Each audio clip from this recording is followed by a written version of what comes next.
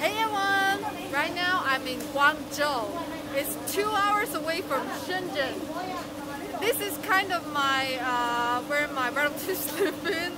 So it's pretty homey, you know. This kind of alleys, there are a lot, man. Today I got lost because I haven't been back to Guangzhou for so long. And there are a lot of little alleys. The construction is very different from Shenzhen. You can get lost in the city. And the herbal tea. I have herbal tea in my neighborhood in Shenzhen also. So yeah, same. Very traditional neighborhood. And you can see but more Cantonese stuff.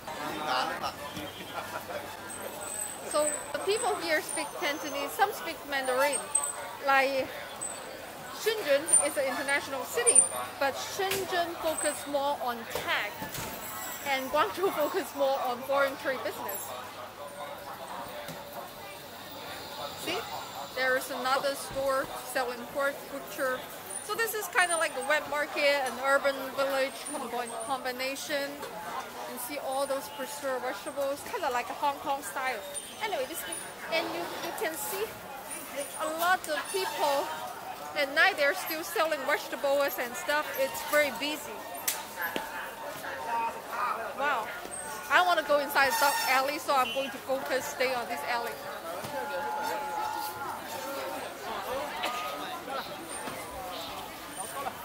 Right now it's like almost 7 o'clock, but it's still busy. So the first time when I went to New York, the first thing I do when I get off the plane is try to find some food. Even find some ramen noodles, a place to eat, but I can't find any. All I got is chips from the hotel, from their so this is wonton dumplings. You can buy them raw and then cook it at home, the noodles. So if I just got on the plane, I can come here no problem. If you want to buy groceries, not just online, they also have the offline. Like this kind of store still exists. Even though e-commerce are so common in China, like you can get anything on Taobao, but like the people, like retired old people, they're still working hard to support the family. This kind of store is common. I've shown you near my neighborhood. And you know, it's great, which I really like this. In Shenzhen, you don't see a lot of this. You see a lot of tall buildings, very international. You see very international. Oh, this is one of my favorite. You see, they roasted them. Very cheap, only $2 for 5 kilograms. Wow. I don't know where you guys live, my followers. Maybe you live in, like, let's say Texas or something, like Florida.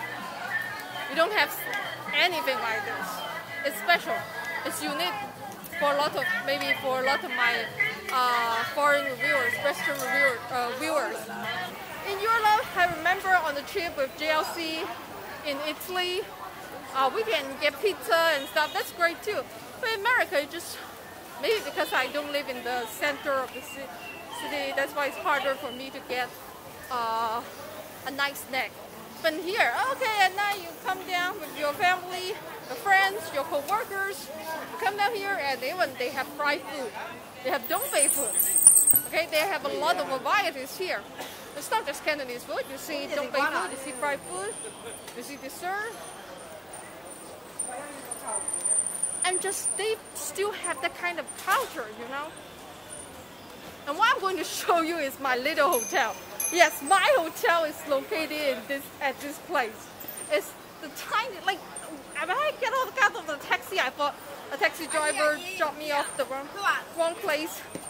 And I was pissed. I'm like, what the hell, man? I pay for, how can you get lost? Can you read a map? But the truth is, they have to come if you need to go into this alley, as you can see, you can only see bicycle and electrical bicycle, but you can't, if taxi comes in here, that would be, a disaster because the street is not wide. The street is wide enough for them, but you can see they have a lot of street vendors. And it's so cloudy, you don't want to bump into any people. You see that little hotel, Hoi Fong Express. Can you believe that? Their name sounds like a convenience store. Right? So when I come in here, I'm like, what? A hotel, game store, laundry. Yeah, it's, I mean, look. What's that price?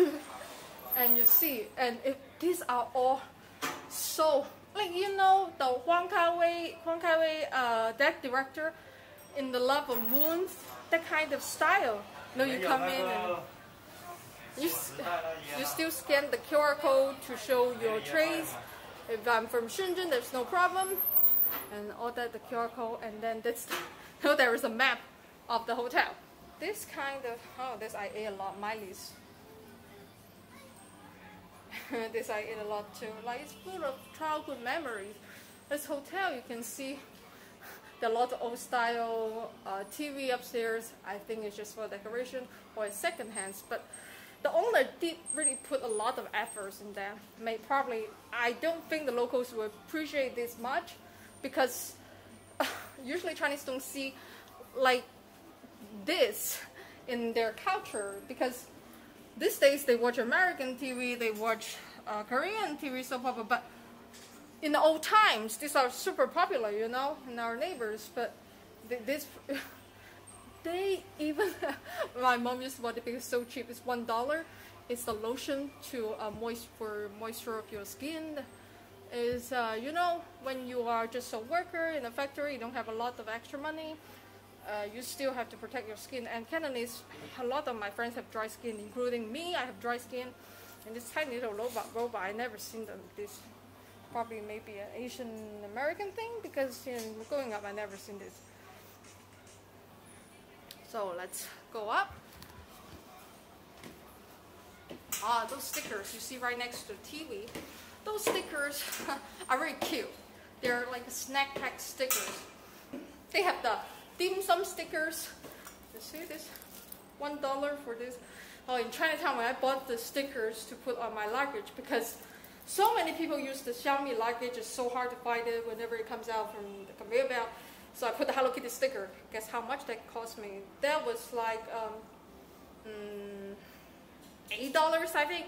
That's crazy. But here, only $1. You got this culture, you got the dim sum, you got the char siu bao, you got the dumpling, you got the spring roll, you got the flag noodles, you got the zhongzi. So cool. I'm going to get some as a souvenir and give it to my friends, or wherever my friends come over, I can give it some to them. And this is what, a postcard. Yeah, very considerate. So on the second floor, the first thing I see is the game arcade. I'm like, what the hell? Why you have game arcade? Usually you only see in a bar or something. This kind of looks like a bar, like a chilling area, like a canteen chilling area. And this is the game arcade. You can play here. If you have a kid or something, that's perfect, right? And let's go in a circle motion. The soft drink, snacks, game. You can chill out here. See, that's what I'm talking about. If you have watched the movie, the Wong Kar-wai in Love of Moon, you will see that. Wow, see? I just got my, I just come back from the robot restaurant, and I can put my leftovers here at the microwave. They have the laundry machine here. I guess those are just for decoration, right? Maybe just for the cleaning ladies. Right? You can, you can scan Alipay, you can scan it and then put your clothes in. 9万. If you play mahjong, you know what it means. I don't play mahjong. I don't gamble. So they have cameras all over and no smoking sign.